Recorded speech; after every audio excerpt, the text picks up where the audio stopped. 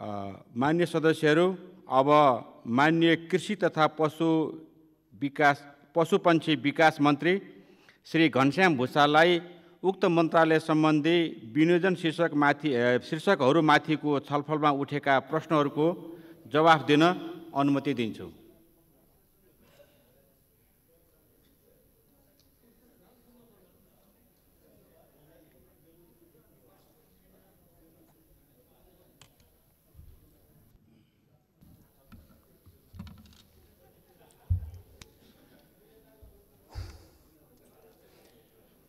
सम्मान्य सभामुख महोदय, विनियोजन विधेयक अन्तर्गत यो कृषि तथा पशुपन्छी विकास मन्त्रालयमाथि उठेका प्रश्नहरूको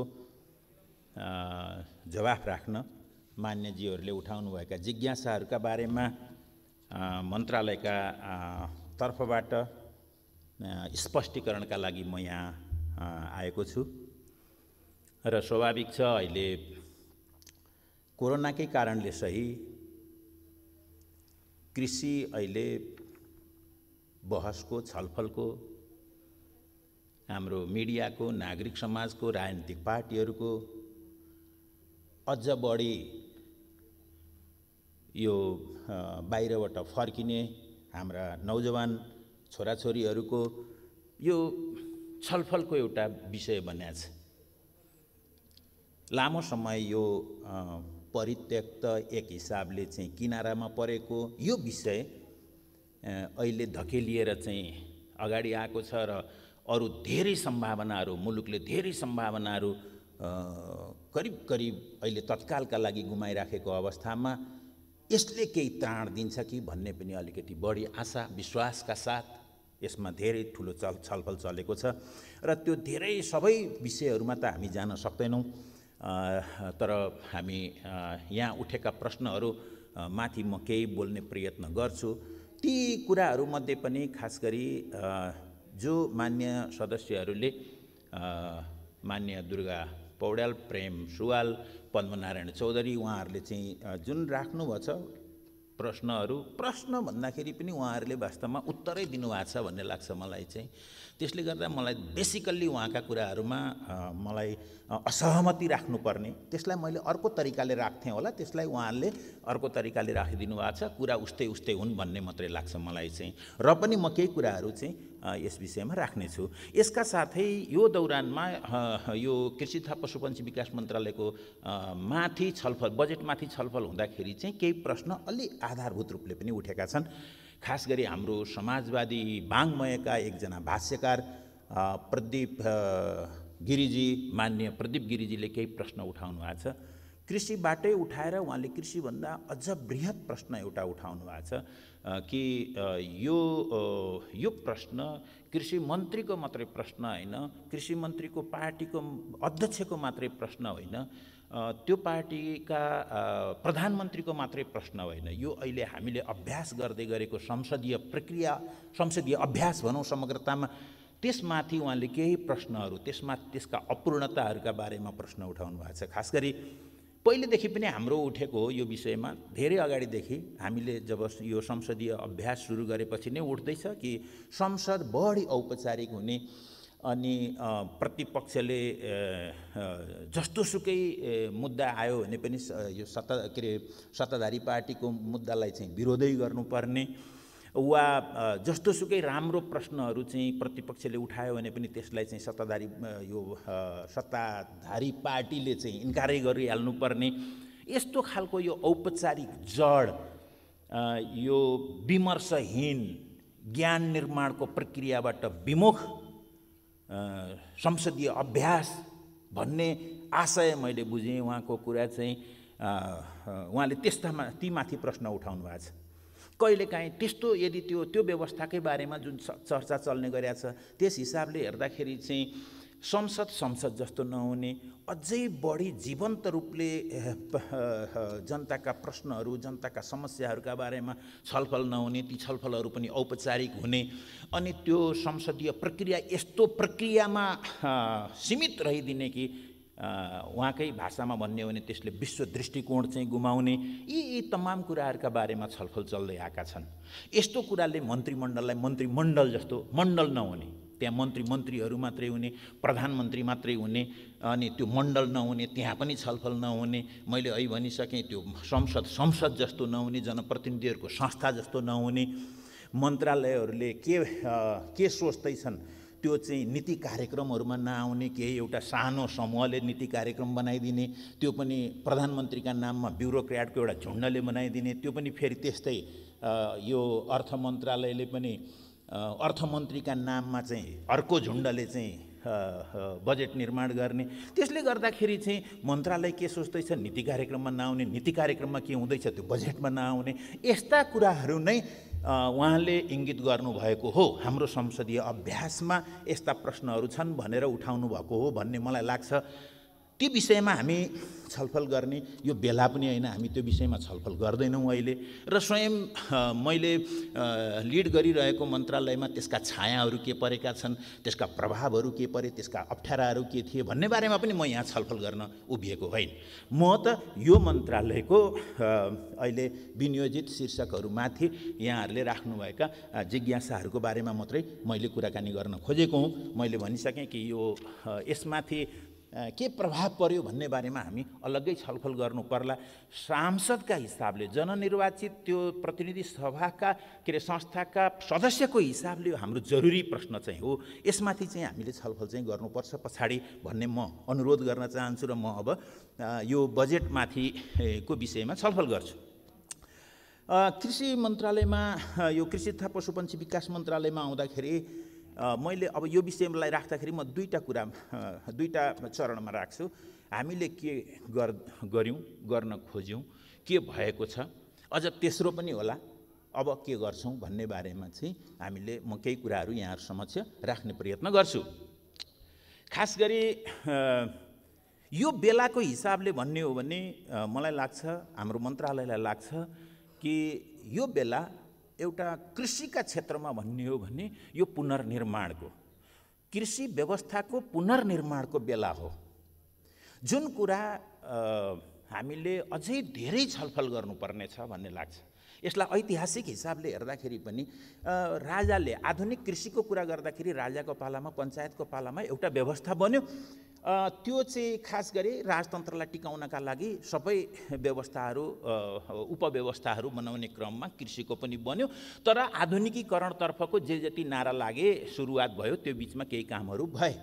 तर अन्तिमतिर, पञ्चायतको अन्तिमतिर आउँदाखेरि चाहिँ खुबै विकासको कुरा गरेर पञ्चायतले सुरु गरेको कृषि विकासमा पञ्चायतको अन्तिमतिरका करिब 10 वर्ष 15 वर्ष जति चाहिँ हामी डिपेन्डेन्ट हुन थालिसकेका थियौँ। कृषिमै, खाद्यमै हामी आयात गर्न थालि नै सकेका थियौँ। त्यहीँदेखि यो परनिर्भरताको क्रम सुरु भयो। त्यस पछाडि त झन् एउटा विश्वव्यापी रूपमा विकासको यस्तो डरलाग्दो यो बजार अर्थतन्त्रको यति ठुलो दुन्दुभीका साथ एउटा प्रवाह आयो, जसमा प्रजातन्त्र आइसके पछाडि चाहिँ पनि हामीले प्रजातान्त्रिक सरकारले त्यो कुरालाई रोक्न सकेन र उसले चाहिँ सम्पूर्ण कृषिलाई चाहिँ बजारको जिम्मा लगाइदियो। अब बिउ बजारको जिम्मा, मल बजारको जिम्मा, पानी बजारको जिम्मा, कृषकको सम्पूर्ण जीवन बजारको जिम्मामा लगाइदिएपछि वास्तवमा एउटा हिजो बनेकै व्यवस्था पनि अब ध्वस्त हुँदै गयो र करिब 30 वर्षसम्म बजारले हामीलाई चाहिँ बर्बाद पार्यो, कृषिलाई ध्वस्त पार्यो। त्यस पछाडि यो अहिलेको चरण हामीले यो नयाँ संविधान बनाइसकेपछि अब कृषिको यो नयाँ व्यवस्था बनाउने चरण हो, नयाँ सिस्टम निर्माण गर्ने यो बेला हो भन्ने कुरा चाहिँ हामीले बुझ्नुपर्छ होला भन्ने मलाई लाग्छ। र यो अवसर हो, त्यस अर्थमा हामी आज एउटा कृषिको नयाँ व्यवस्था बनाउने अवसरमा छौँ भन्ने मलाई लाग्छ। यसरी हेर्दाखेरि त्यो व्यवस्था कस्तो हुन्छ भन्दा त्यसका धेरै कुरा गर्न सकिन्छ। समय छैन, म त्यसमा जान्न अहिले चाहिँ। यसलाई समस्याको हिसाबले मैले दुईटा रूपमा हेर्दाखेरि चाहिँ, एक, हाम्रो कृषिको समस्या भनेको कृषि कर्मले बजार थाम्न नसक्ने भनेको कृषि गर्यो, खान नपुग्ने, खान पुगिहाल्यो भने त्यसलाई औषधि उपचार, बच्चा बच्ची, तिनको पढाइ लेखाइ, अरू कामहरूका लागि चाहिँ उनीहरूले ऋण लिनुपर्ने। आज ऋण लियो, भोलि ऋण लियो, पर्सि ऋण लियो, 4 वर्ष 5 वर्ष ऋण लियो, त्यस पछाडि चाहिँ त्यो तिर्न सकिँदैन, त्यस पछाडि जग्गा बेच्यो वा अनि त्यस पछाडि विदेश गयो। यो एउटा प्रक्रिया भयो। गएको 20 वर्ष 30 वर्ष हेर्ने हो भनेदेखि हाम्रो कृषि श्रम कसरी स्थानान्तरित हुँदै गयो र कसरी बाहिर जाँदै गयो भने ठ्याक्कै यही देखिन्छ। यसलाई कहाँबाट ब्रेक गर्ने हो भन्ने प्रश्न एउटा प्रश्न हो। यो प्रक्रियालाई मैले मार्क्सवादी राजनीतिक अर्थशास्त्रको भाषामा दलाल पुँजीवाद भन्ने गरेको छु। अहिले चाहिँ यो बिचौलिया अर्थतन्त्रका रूपमा चाहिँ स्थापित भएको छ। यो बिचौलिया अर्थतन्त्रलाई कहाँनिरबाट ब्रेक गर्न सकिन्छ? एउटा सिस्टमको कुरा गर्दाखेरि यहाँनिर हामीले ध्यान दिनुपर्ने छ। किनभने मैले बिचमा चाहिँ अलिकति बोलेको कुरालाई लिएर चाहिँ अलिकति प्रचार पनि भयो। वास्तवमा हामीले सिस्टमको कुरा नगर्ने हो भनेदेखि कसैले चाहिँ मल माग्यो, 1 टन के अरे 1 क्विन्टल मल देऊ, केही चाहिँ पानीमा चिम्दा केही अलिकति सब्सिडी देऊ, यो खालको वितरणले हुँदैन, प्रोजेक्टहरूको वितरणले हुँदैन। हामीले किन व्यवस्थै बिग्रिसकेपछि प्रोजेक्टहरूले कुनै पनि व्यवस्थालाई थाम्न सक्दैनन्। त्यसो गर्दाखेरि चाहिँ हामीले यो बिचौलिया अर्थतन्त्रलाई कसरी चेक गर्न सकिन्छ, एउटा प्रश्न। दोस्रो प्रश्न, यो कृषि विकासको गएको 60 वर्ष वरिपरि हामीले गरेछौँ के भन्दाखेरि चाहिँ कृषि मन्त्रालय, कृषि प्रशासनलाई बलियो बनाउने, यति बलियो बनाउने कि वो विकास दिन सक्षम होस्। यो तरिकाले साधन स्रोतहरू, अधिकारहरू मन्त्रालय, मन्त्री, ब्युरोक्रेट र यस वरिपरिका मान्छेहरू, त्यसका आसेपासेहरूमा चाहिँ यो राख्ने, त्यहाँ भागशान्ति जय नेपाल गर्ने। यो दुईटा समस्या चाहिँ कृषिका सबभन्दा ठुला समस्या रहे।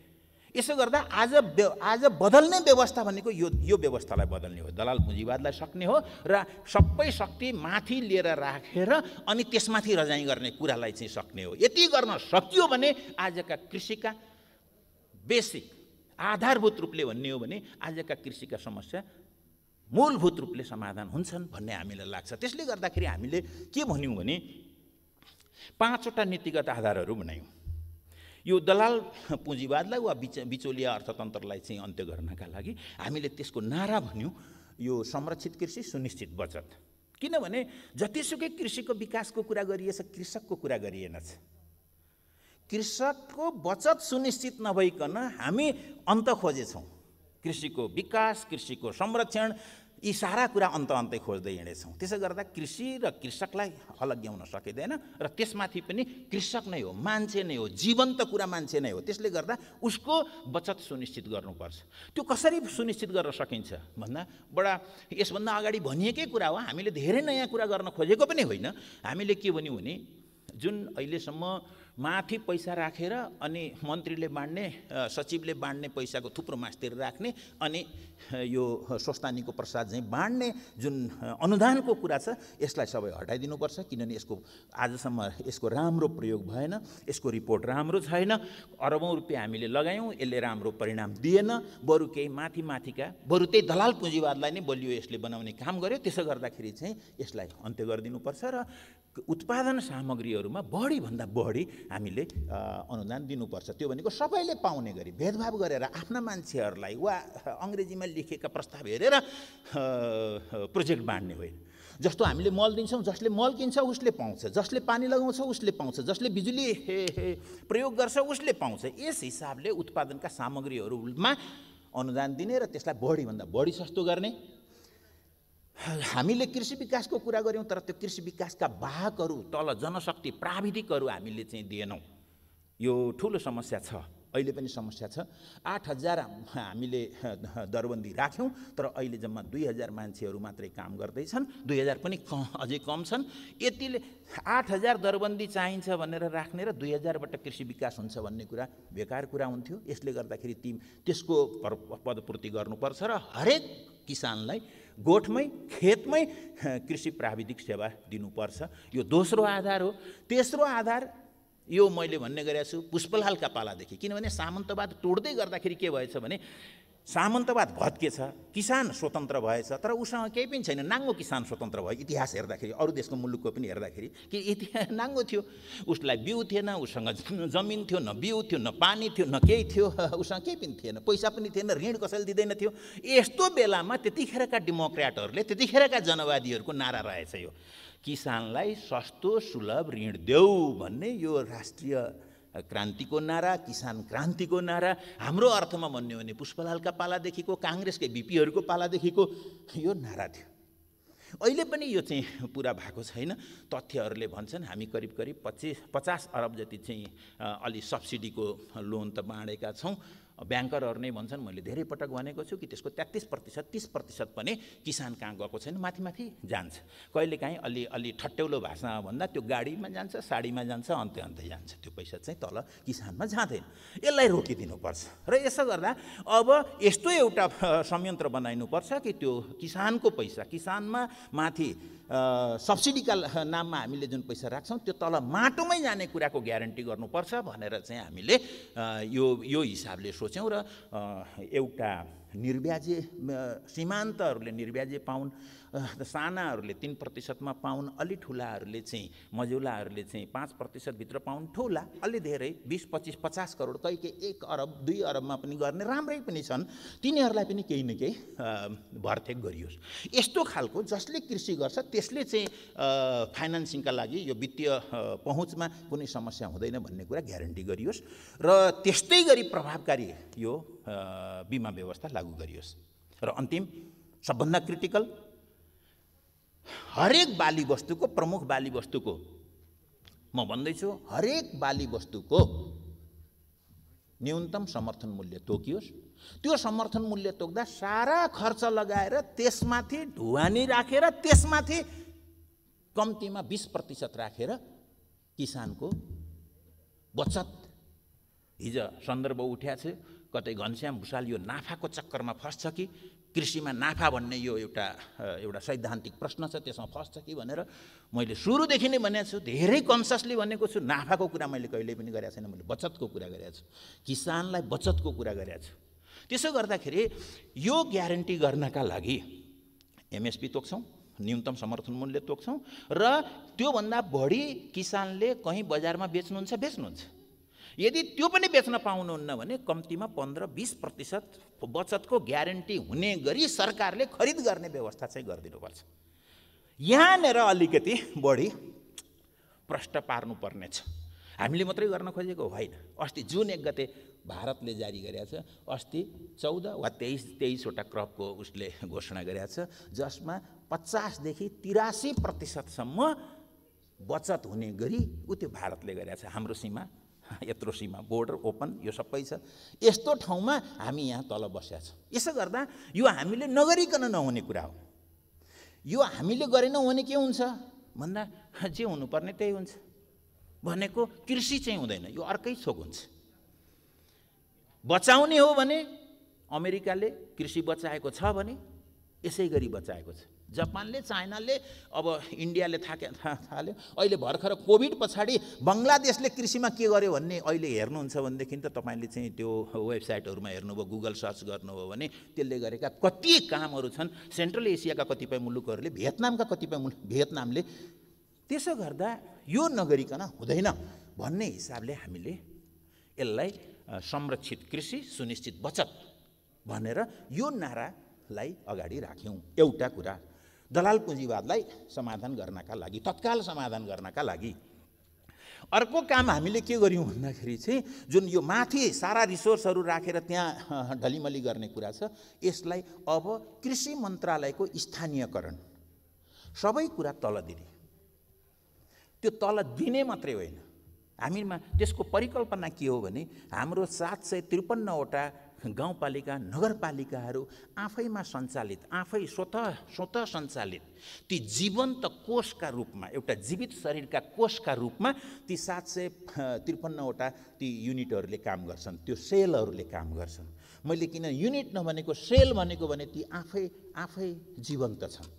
त्यहाँ एउटा स्टोर हुन्छ, भण्डारण हुन्छ, त्यहाँ चाहिँ सानो कोल्ड स्टोर होला, त्यहाँ चाहिँ मलबिउको व्यवस्था गर्ने एउटा व्यवस्था होला, त्यहाँ नर्सरी हुनेछ, त्यहाँ सङ्कलन केन्द्र हुनेछ, त्यहाँ कृषि विकास, त्यसको पशुपन्छी हेर्ने त्यहाँ सानो एउटा व्यवस्था हुनेछ। यसरी आफैभित्र चल्ने, तर ती सबै कोषहरू अन्तर्निर्भर हुन्छन् र यस्तो एउटा कृषिको व्यवस्था बन्छ। यति काम आजको यो नयाँ संविधान पछि अब हामीले गर्नुपर्ने काम हो। हामी यसमा अलिकति बढी लाग्यौँ र एउटा धारणा चाहिँ हामीले तयार गऱ्यौँ। हामीले जान खोजेको चाहिँ यतापट्टि हो। कृषि मन्त्रालयले यो बिचमा गरेका सारा प्रयत्न त्यही हो। त्यही दौरानमा हामीले गएको 6 महिना 7 महिना कृषि मन्त्रालयबाट एक दाना कसैलाई त्यो म्याचिङ फन्डका रूपमा कसैलाई अनुदान दिएनौँ। केही दिएका, केही काम नगरेका, केही करोडका ठेक्काहरू हामीले फिर्ता लियौँ र गएको पैसा हामीले वापस लियौँ र दुनियाँलाई भन्यौँ अब यस्तो चल्दैन। अब बिचौलिया अर्थतन्त्र चल्दैन कृषिमा। कृषि मन्त्रालयमा भनेपछि अलिअलि कम्पन चाहिँ त्यसले भयो। त्यो कम्पनका बारेमा म जान्न चाहन्न। त्यसको विचारधारात्मक पक्ष छ, त्यसको राजनीतिक पक्ष छ, त्यसको खाने लाउने बिचरा तिनको दैनिक कुरा पनि छ। किनभने झोलामा गोठ हालेर हिँडिरहेका मान्छे, तिनको चाहिँ चिनेको, तिनले भोट हाल्ने राजनीतिक नेता छ, तिनले साँझे यसो बसेर चाहिँ खाने बस्ने चाहिँ पत्रकार छ, अर्को के छ, अर्को के छ, अर्को के छ, यो यो यो यो त्यहाँ कस्ता कस्ता प्रतिक्रिया भए म त्यो अहिले मैले भन्न चाहन्न, म त्यतापट्टि जान्न। यो विचारधारात्मक कुरा हो। यसै हेर्दाखेरि त विचारधारा भनेको त मान्छेको हित हो। मान्छेलाई फाँसी दिने कसैले काम गर्छ भनेदेखि पनि त्यो उसका लागि चाहिँ त्यो पवित्र हुन्छ। किनभने त्यसले बिचरा उसले त बच्चा बच्ची पाल्छ, आफू बाँच्छ। त्यति मात्रै हेर्नुभयो भनेदेखि त त्यो त उसको विचारधारा पवित्र देखिन्छ। तर बृहत मानवसँग, मानव समुदायसँग, समाजसँग हेर्दाखेरि मात्रै त्यो के अरे ज्यानमारा उसमा पो बसेको देखिन्छ। त्यसो गर्दाखेरि चाहिँ यो विचारधारात्मक कुरा हुन्। यो आज मात्रै होइन, आज त त्यति धेरै देखिएको छैन। म देख्छु, मलाई लाग्छ आगामी दिनमा जति कृषि मन्त्रालय आफ्ना यी दृष्टिकोणका साथ अगाडि जानेछ, यो विचारधारात्मक सङ्घर्ष कृषिमा अझ स्पष्ट प्रष्ट हुँदै जानेछ भन्ने मलाई लाग्छ। अब के भयो फेरि? अब म सोझै यो बजेटमै आउँदाखेरि कस्तो भयो त यो बजेट? यो अहिले मैले भनेको हिसाबले त्यो काँटाभित्र राखेर यसलाई हेर्दाखेरि के भयो भन्दा, तैँले सोचे जस्तो भयो? केले भन्नुभयो मन्त्री नै असन्तुष्ट छ। हो, म सन्तुष्ट नभएको, तर मैले भने जस्तो भएन। तर मैले भेटेका अरू सबै मान्छेले भन्दा राम्रो चाहिँ भएको छ है। फेरि यो चाहिँ म दावा गर्न सक्छु, अरू धेरैले सोचे भन्दा यो राम्रो भएको छ। मैले सोचे जस्तै चाहिँ भएको छैन। कृषि मन्त्रालयले जतिखेर सोचेको थियो त्यो जस्तै भएको छैन। कुरा चाहिँ त्यो हो। त्यो के भएछ भनेर मैले यहाँ हेर्दाखेरि चाहिँ म यहाँ राख्न चाहन्छु। एक, पहिलो त हामीले व्यवस्था फन्डामेन्टल काम गरेका छौँ कि अब माथि पैसा राखेर यो ढलिमली हुँदैन। यो कार्यान्वयन भएको छ र अहिलेको बजेटमा पनि हामीले 1 अरब 68 करोड रुपियाँ सशर्त तल गएको थियो कृषि मन्त्रालय सङ्घीय मन्त्रालयबाट तल। यसभन्दा अगाडि भन्नुहुन्छ भने अहिले 5 अरब 44 करोड हामीले पठाएका छौँ। यो हो चेन्ज।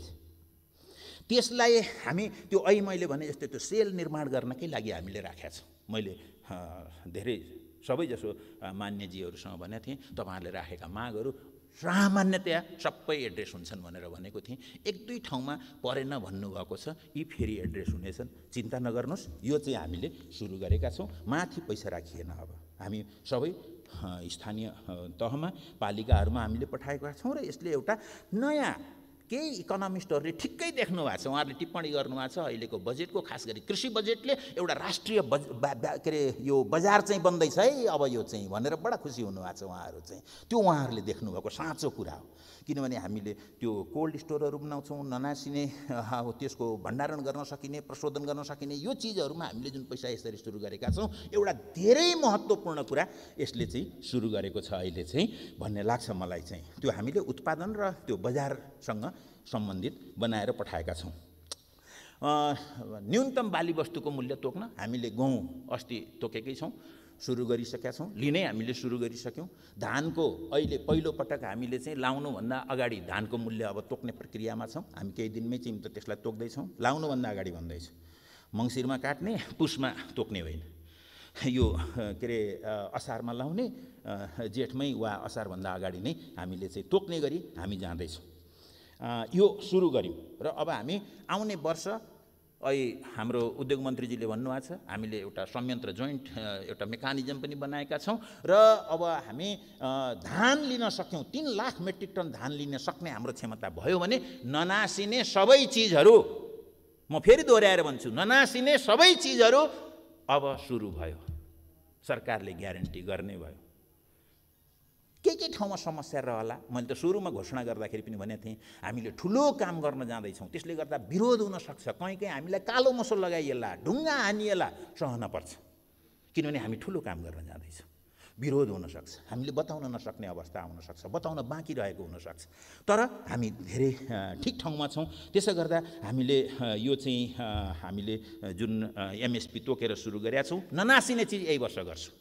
नासिने चिजहरूमा पनि सबभन्दा क्रिटिकल भनेको तरकारी हो। अहिले देखियो यो आजको तरकारीको अर्को पक्ष पनि छ, किनभने लाखौँ मान्छे काठमाडौँबाट केही लाख र अरू सहरहरूबाट केही लाख मान्छे फर्के, जो किनेर खान्थे फर्के, घर गएर आफैले उत्पादन गर्न थाले, त्यसले गर्दाखेरि उत्पादन बढेर बेच्ने ठाउँ भएन। एउटा मुख्य प्रश्न यो। दोस्रो, हाम्रो आफ्नो राष्ट्रिय पुँजी विकास गर्ने प्रक्रियाको बजारै बनेको थिएन, जसले गर्दाखेरि हामीले धोका खायौँ। अर्को हल्लाले पनि हामीले धोका खायौँ, कहीँ प्रदेशले बन्द गरिदिएछ, कहीँ गाउँपालिकाले बन्द गरिदिएछ, नगरपालिकाले बन्द गरेर टोल टोलमा सरकार बनेका छन्, टोल सरकार मोहल्ला सरकार बनेर चाहिँ के अरे तरकारी रोकिदिएछ, सडाइदिएछ, फालिदिएछ, यस्ता समस्याहरू हामीले बेहोर्यौँ। तर अब यो जुन हामीले बनाउँदैछौँ, व्यवस्था गर्दैछौँ, अर्को वर्षदेखि तरकारी पनि जतिसुकै उत्पादन हुँदाखेरि पनि यो हामीले व्यवस्था गर्न सक्ने गरी हामी जाँदैछौँ।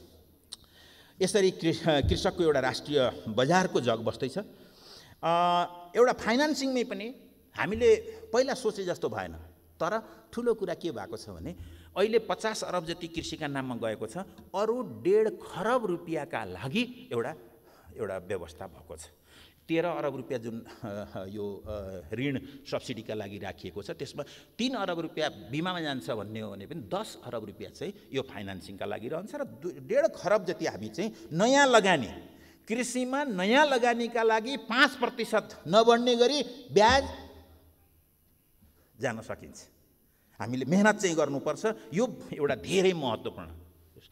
कृषिमा 1.5 खरबको नयाँ लगानीको बाटो हेर्नु होला, यो सानोतिनो हुने छैन। तथ्याङ्क हामीले लिँदैछौँ। मैले धेरै पटक भनिसकेको छु, 1976मा एउटा सर्वे गरिएको थियो र त्यो सर्वेले के गरेको थियो भन्दाखेरि नेपालमा कति कृषियोग्य जमिन छ, धान कति हुन्छ, मकै कति हुन्छ, कोदो कति हुन्छ भनेर एउटा बेसलाइन तयार गरेको थियो। आजसम्म हामीले नेपालमा यति 55 lakh metric ton 40 lakh metric ton जुन हिसाब गर्छौँ, त्यही 1976 को रेफरेन्समा गरेका छौँ। अहिले हामीले यो सुरु गऱ्यौँ, केही फन्डामेन्टल काम गर्दैछौँ। हामीले धेरै हल्ला त गरेनौँ, तर फन्डामेन्टल हामी काम गर्दैछौँ। हामीले अहिले यो चक्र पुरा हुँदाखेरि, वर्ष पुरा हुँदाखेरि हामीसँग नेपालको कृषिको तथ्याङ्क एउटा यो आउनेछ।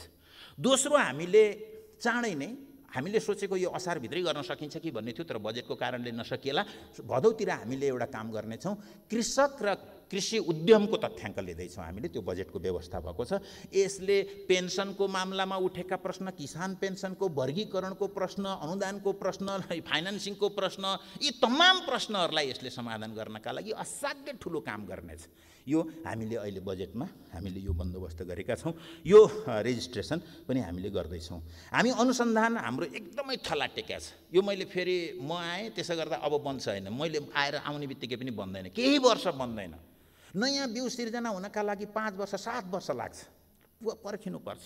तर त्यो काम आजै सुरु गरिहाल्नुपर्छ। त्यसले गर्दा हाम्रा खास केही मुख्य बाली वस्तुहरूको अनुसन्धानका लागि अन्तर्राष्ट्रिय स्तरका वैज्ञानिकहरू ल्याउने र नार्कलाई अझ कम्पिटिटिभ बनाउने भन्ने बारेमा हामीले ख्याल गरेका छौँ र हामीले बजेटमा पैसा राखेका छौँ।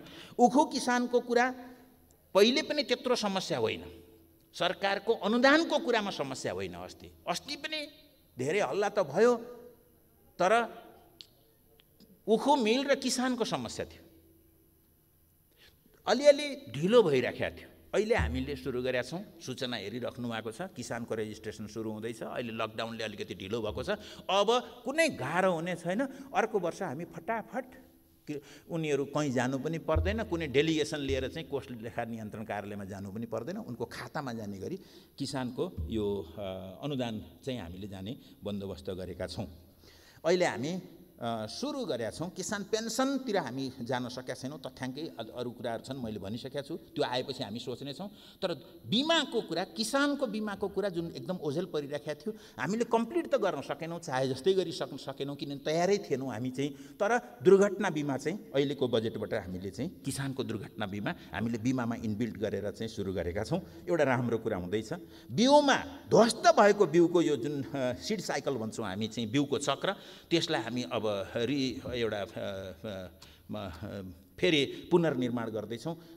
त्यो चाहिँ त्यसका लागि हामीले अब मलमा जस्तै बिउमा पनि हामीले अनुदान दिन सुरु गरेका छौँ। सिँचाइमा हामीले जलस्रोत मन्त्रालयसँग मिलेर केही महत्त्वपूर्ण काम गरेका छौँ, मिलेर काम गरेका छौँ। बजेटमै हामीले मिलेका छौँ र कहाँ राख्ने, कसरी राख्ने, खर्च कसरी गर्ने, त्यसलाई कसरी प्रभावकारी बनाउने भनेर पहिलेभन्दा हामी यसमा अहिले सिँचाइमा हामीले धेरै प्रभावकारी काम गर्नेछौँ। र हामी यो सबै कुरालाई समेट्नका लागि र यसलाई संविधान अनुकूल र कसैले फेर्न नसक्ने बनाउनका लागि एउटा नीति, कृषि नीति, नयाँ कृषि नीति हामी बनाउँदैछौँ। 61 सालमा जतिखेर बजारलाई दिइएको कृषि नीति बनेको थियो, अबको संविधानलाई त्यो संविधान अनुकूल त्यो हुँदैन, त्यसले गर्दा त्यसलाई फेर्दैछौँ। र हामीले कृषि ऐन उहिले 18 सालमा के अरे चाहिँ राजाले लिएर आएको थियो एकचोटि चाहिँ, त्यस पछाडि त्यो खारेज भएको रहेछ। पछि यो भूमि ऐन आएपछि अब हामी कृषि ऐन पनि बनाएर जाँदैछौँ। प्रधानमन्त्री कृषि आधुनिकीकरण परियोजना, त्यसलाई हामीले धेरै पुनः परिमार्जित गरेका छौँ र अब हामीले त्यसलाई चक्लाबन्दी, मुख्यतः चक्लाबन्दी, त्यसमा यान्त्रिकीकरण, हामी जुन भन्छौँ नि केही जार्गनहरू छन्, यान्त्रिकीकरण, व्यावसायीकरण, आधुनिकीकरण, अनेक 5वटा करण, अहिले मैले बिर्सेँ, 5वटा करण छन्। यस्तै अरू यो भन्यौँ मात्रै, त्यसको आधार तयार गरेनौँ। अहिले हामी यो प्रधानमन्त्री कृषि आधुनिकीकरण परियोजनाबाट यसरी चक्लाबन्दी र नयाँ के अरे यो बाँझो जमिनको उपयोगलाई मूल उद्देश्य बनाएर यो प्रधानमन्त्री कृषि आधुनिकीकरणलाई हामीले पुनर्व्यवस्थित गरेका छौँ। लगायत अरू धेरै कुराहरू छन्, भनेको धेरै राम्रो कुराहरू सुरु भएका छन्। र अहिले मैले जुन भने जस्तै गरी भएको छैन, तर यसको महत्त्वपूर्ण आधार तयार भएको छ। यो विगत 30 वर्षमा भत्केको, बिग्रेको, विच्छेद भएको, यो मार्केटले लगेर किनारा पारेको, त्यो सकिएको यो कृषि हामीले मेहनत गऱ्यौँ भने, मन्त्रालय हामी राम्रै गर्न सक्यौँ भने यो रातारात चाहिँ हुँदैन। फेरि पनि अहिले जग बस्छ, अर्को पटक कम्प्लिट यसको स्केलेटन बन्छ। तेस्रो वर्षसम्ममा यो कम्प्लिट एउटा आफै सञ्चालित कोषहरूको सङ्गठनको कृषि व्यवस्था, किसान हरेक चिज जसले रोप्छ र जसले काम गर्छ त्यो चाहिँ न्यूनतम बचतको सुनिश्चित हुने, त्यसले बच्चा-बच्ची पढाउन सक्ने, त्यसले जग्गा बेच्नु नपर्ने, त्यसले औषधि उपचार गर्ने मेला के अरे बजार आदि इत्यादि गर्न सक्ने, बजारलाई ठेक्न सक्ने, बजारले किचिएर नमर्ने, ननासिने त्यो अवस्था चाहिँ हामीले कृषि व्यवस्थामा 3 वर्षभित्रमा बनाउने गरी हामीले यो सुरु गऱ्यौँ। यो असाध्य राम्रो सुरु भएको छ। आगामी दिनमा हामी यी आधारहरूलाई लिएर अगाडि जान्छौँ। अलिकति हामीलाई समस्या यो जनशक्तिको हुनेछ। अहिले 1500 जतिलाई व्यवस्था गरेको छ बजेटले, त्यसलाई हामी सल्लाह गर्दैछौँ। 2500 जति पुर्याउन सकिन्छ होला पालिकाहरूसँग मिलेर भनेर चाहिँ सोचेका छौँ। त्यसो भने 4500, त्यो 2000 र 2500 गरेर 4500 जति हुन्छ र एउटा ठुलो आधा जति हुन्छ कमसेकम चाहिँ। र क्रमशः हामी योभन्दा अगाडि चाहिँ जान्छौँ, त्यसलाई चाहिँ हामीले पुरा गर्छौँ भन्ने लाग्छ। यसरी अब तत्काल अहिलेका समस्याको कुरा, यो पोल्ट्रीमा अलिकति बढी अप्ठ्यारो पारेको छ यसले, यो कोभिडले, र दुधमा पारेको छ। त्यसलाई हामीले चाहिँ कसरी म्यानेज गर्न सकिन्छ, ती किसानहरूलाई के गर्न सकिन्छ, कसरी कुन व्यवस्थाद्वारा राहत दिन सकिन्छ भनेर हेर्दै पनि छौँ। अहिले बजेटमै पनि केही व्यवस्था छन् र आगामी दिनमा पनि हामीले हेर्नेछौँ।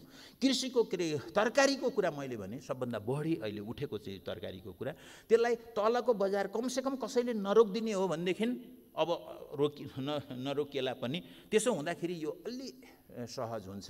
र आगामी दिनमा हामीले एउटा ठुलो काम गर्दैछौँ कृषि बजारकै हिसाबले भन्ने हो भनेदेखि पनि। चोभारमा हामीसँग करिब अहिले 40 करोड जति हामीले खर्च गरेर आफ्नै जमिनमा, सरकारी जमिनमा एउटा बनाएको एउटा कम्प्लेक्स छ। त्यसमा चाहिँ करिब 100 मेट्रिक टन दिनमा चाहिँ यो तरकारीको व्यवस्था हुनसक्छ। यसले चाहिँ काठमाडौँ उपत्यकाकै तरकारीमा चाहिँ कृषक बजार भनेका छौँ हामीले। म फेरि पनि भन्दैछु कृषक बजार हुनेछ, त्यो चाहिँ जहाँ कृषि सहकारीहरूले त्यसलाई व्यवस्था गरौँला। हामीले चाहिँ केही हामीले दूरदराज इलाकाबाट पनि ल्याउन सकिन्छ भने सुरुवात गर्छौँ हामीले। यो अरू नजिकको मात्रै 3 नम्बरको मात्रै होइन कि 2 नम्बरबाट आउला, केही 1 नम्बरबाट आउला, केही चाहिँ 5-7 नम्बरबाट पनि आउला। त्यहाँ व्यवस्था गरेर हामीले तरकारीको चाहिँ एउटा वैकल्पिक कृषक बजार पनि हामीले चाहिँ अब बनाउँदैछौँ, हामीले यही गर्दैछौँ।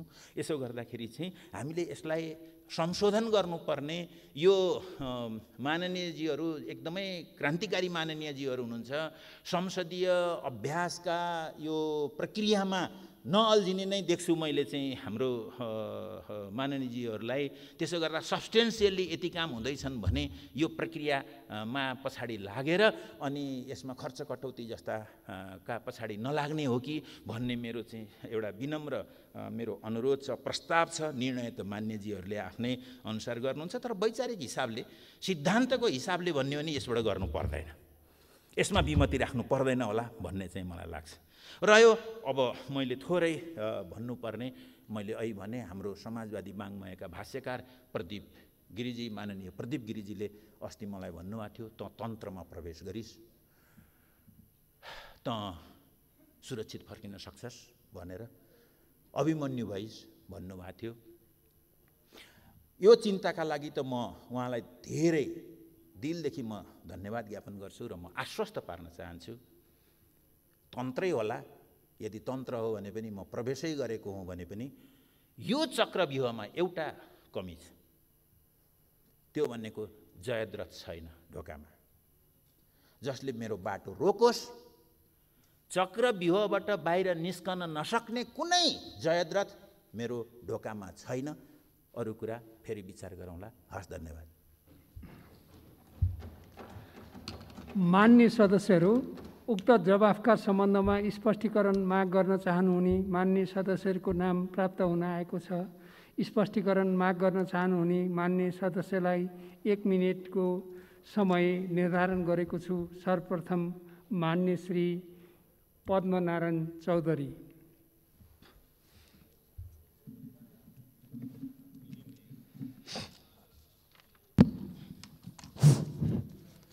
सम्मान्य सभामुखज्यू, मन्त्रीज्यूले धेरै बेरदेखि बोल्नु भएछ। यहाँको मार्फत मन्त्रीज्यूको प्रश्न। सबभन्दा पहिला मन्त्रीज्यूले कृषि उत्पादनलाई कृषि उद्योगसँग सरकारी स्तरमा कुरा गरेर लिङ्क गर्ने कार्यक्रम उहाँले राख्नु भएको छ कि छैन, जोड्ने कार्यक्रम राख्नु भएको छ कि छैन, एक। अर्को, कृषि शिक्षा, कृषि अनुसन्धान र कृषि विकासलाई इन्टरलिङ्क गरेर काम गर्ने योजना उहाँको छ कि छैन, 2। तेस्रो, प्रधानमन्त्री कृषि आधुनिकीकरण परियोजनालाई पुनर्संरचना गर्नुपर्ने आवश्यकता किन पर्यो? के यो एडहक रूपमा त सञ्चालन भएको होइन या ट्रायलको रूपमा त सञ्चालन भएको होइन? यस कार्यक्रमलाई जनताले कार्यकर्ता पोस्ने कार्यक्रमको रूपमा नामाकरण गरिएको छ र माननीय श्री प्रेम सुवाल। सामान्य सभामुख महोदय मार्फत कृषि मन्त्रीजीसँग जिज्ञासा राख्न चाहन्छु। व्यावसायिक वस्तुपालन र खेतीको नाउँमा करोडौं करोड कमिसन र घोटाला 2046 सालपछि सुरु भयो र यो संस्थागत कमिसनसँग जोडियो। यसको रेकर्ड मन्त्रालयमा छ कि छैन? सरकार र मन्त्रीहरू फेरिए पनि यस्ता कमिसन र घोटाला किन चालु भयो होला यस अगाडि? माथि धलिमली गर्नेहरू को हुन्? व्यावसायिक पेसाको निम्ति करोडौं करोड अनुदान वा ऋण पाएकाहरू सांसद सदस्य पनि हुनुभएको समाचार छ। के त्यस्तो करोडौं करोड अनुदान वा ऋण पाएकाहरू आफ्नो पेसामा नलागी संसद सदस्य पनि हुन पाउने गरी प्रावधान किन राखियो होला?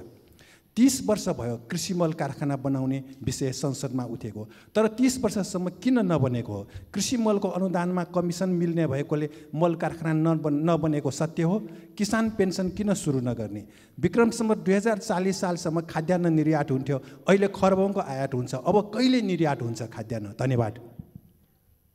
मान्य सदस्यहरू, अब माननीय कृषि तथा पशुपन्छी विकास मन्त्री श्री घनश्याम भुसाललाई उक्त स्पष्टीकरणको सम्बन्धमा स्पष्ट पार्न अनुमति दिन्छु।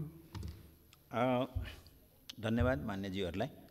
मान्य पद्मनारायण चौधरीले ठिकै प्रश्न उठाउनु भएको छ, मैले छोडेको थिएँ वास्तवमा, किनभने लामो हुन्छ भनेर पनि छोडेको थिएँ।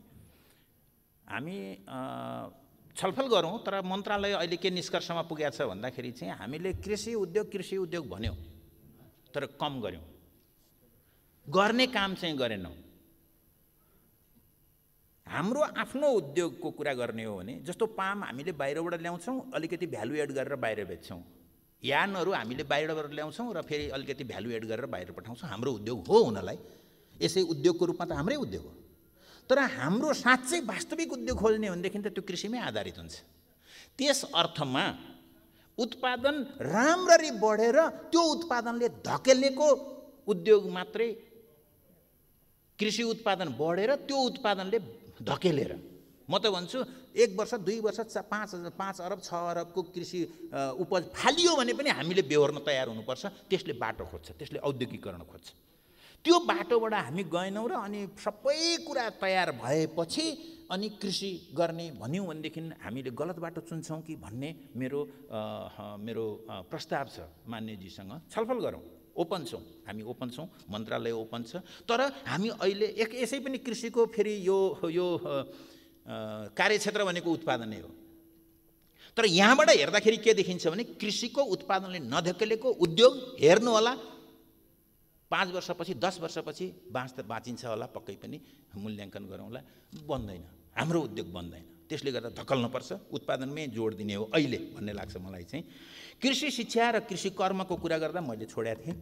हामीले केही अनुभवहरू, राम्रा अनुभवहरू, हाम्रै मुलुकका अनुभवहरू, हामी त अन्तका अनुभव ल्याउने कपी पेस्ट गर्नेमा अलि बढी लागेछौँ हेर्दाखेरि चाहिँ, त्यसले केही फल दिएन छ वास्तवमा।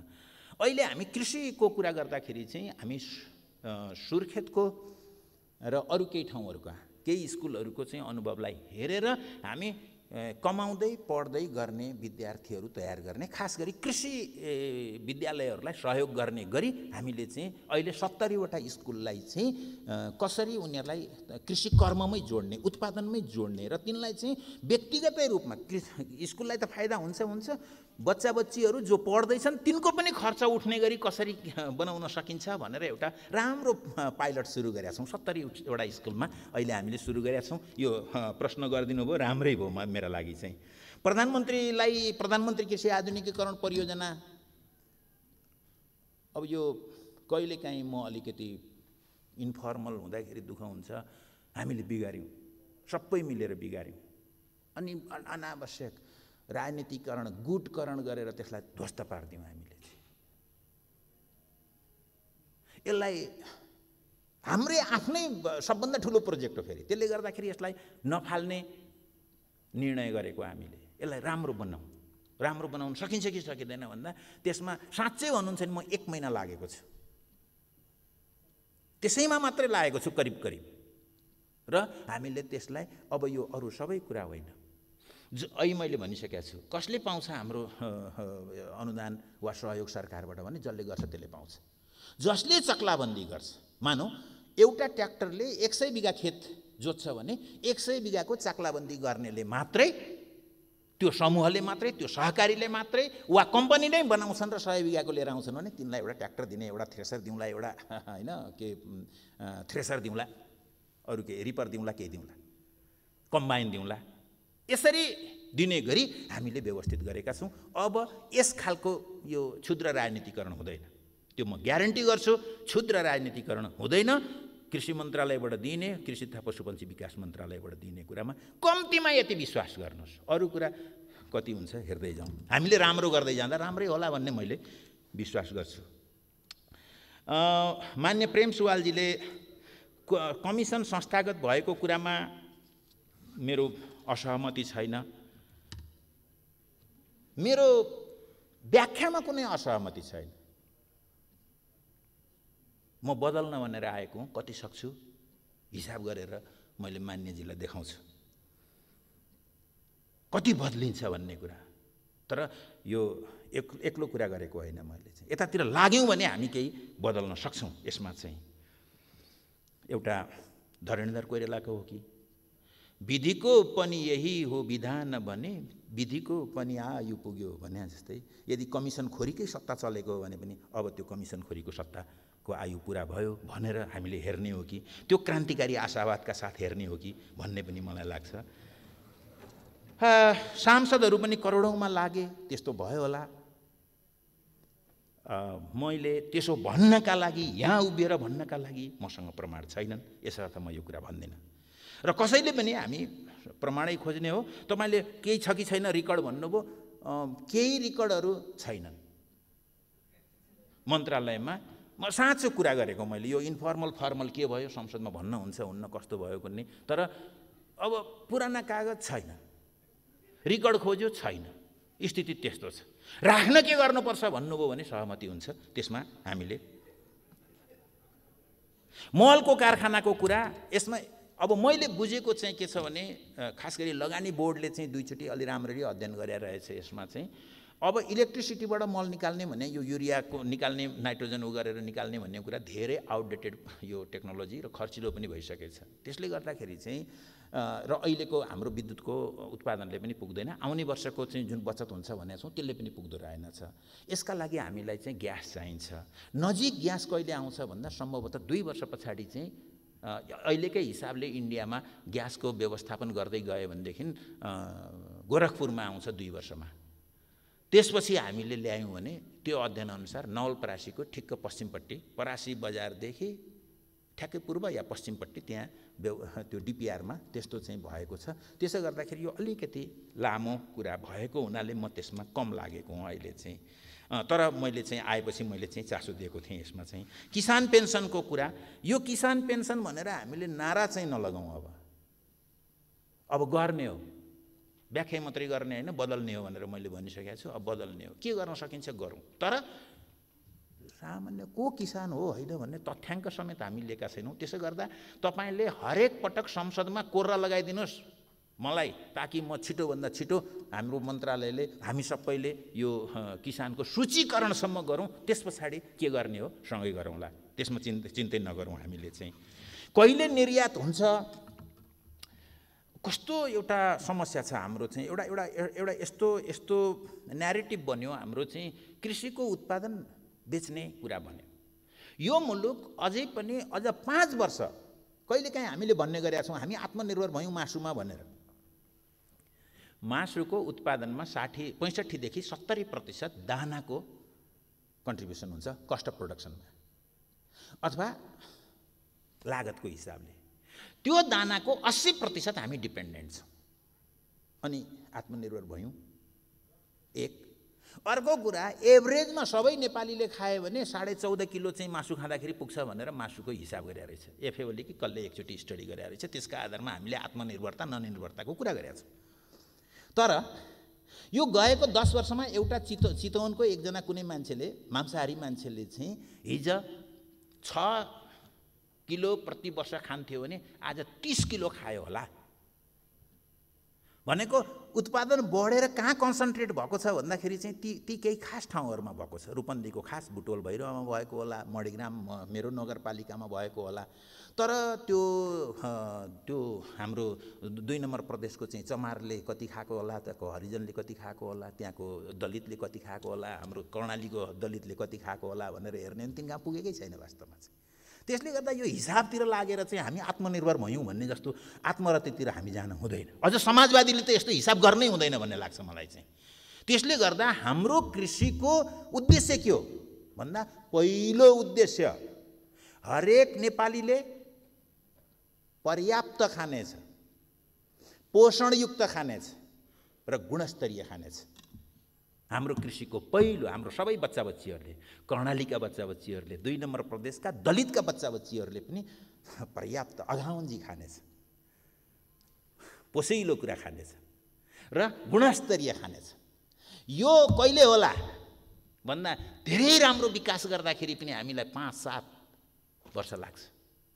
त्यसपछि कृषिको निर्यातको कुरा गरौँला। त्योभन्दा अगाडि कृषिको निर्यात गर्ने कुरा, केही तुलनात्मक लाभका क्षेत्रको वस्तुहरू छन्, यार्चा गुम्बाको कुरा होला, चियाको कुरा होला, अलैँचीको कुरा होला, यो अदुवाको कुरा हो, हाम्रो चाहिँ संसारमै दोस्रो तेस्रो छ भन्छन् होइन, त्यो होला, बेसारको कुरा होला। यस्ता केही क्षेत्रहरू छन् जसमा हामीलाई भएर पनि पुरा गर्छन्, तर हाम्रो राष्ट्रिय अर्थतन्त्रमा ठुलो योगदान आजै गरिहाल्दैनन् है। त्यसो गर्दा कृषिको बारेमा धेरै प्रश्न हौँ हामी सबै। यो नेपाली जातले अगाउन्जी खानेछ, 3 छाक खानेछ, बच्चा बच्चीले त 5 छाक खानेछ। हाम्रा सबै छोराछोरीहरूले फलफुल खानेछन्, दुध खानेछन्, मासु खानेछन्, अगाउन्जी खानेछन्, मजाले सुत्नेछन्, भोकले उठ्ने छैनन्, तिनी चाहिँ निद्रा खुलेर उठ्नेछन् हाम्रा छोराछोरीहरू। त्यतातिर हामी जाने कुरा चाहिँ सोच्नुपर्छ। कृषिको ध्येय त्यो बनाएर हामी गयौँ भने, यो सङ्कल्प बनायौँ भने हामी केही गर्छौँ है। नत्र छितरियौँ भने कसैले एउटा लेखिदिन्छ अनि त्यस पछाडि उसका पछाडि लाग्छौँ, अर्काले केमा लेखिदिन्छ त्यसका पछाडि लाग्यौँ, हाम्रो ध्यान अन्ततिर जान्छ। र खास गरी यो म त हेर्छु, यो चाहिँ हामीलाई यताउता पार्न, ध्यानलाई डाइभर्ट गर्न पनि अनेक प्रयत्नहरू हुन्छन्। यतातिर छोडिदिउँ, तिनीहरू जेसुकै भन्दै जाउन्, यो नेपालीले पर्याप्त पोसिलो र गुणस्तरीय खानेकुरा बनाउनका लागि सबैले कन्ट्रिब्युट गरौँ। हस्, धन्यवाद, नमस्ते। माननीय सदस्यहरू, कृषि तथा पशुपन्छी विकास मन्त्रालय सम्बन्धी विनियोजन शीर्षकमाथिको छलफल यही समाप्त हुन्छ। माननीय सदस्यहरू, रुकुम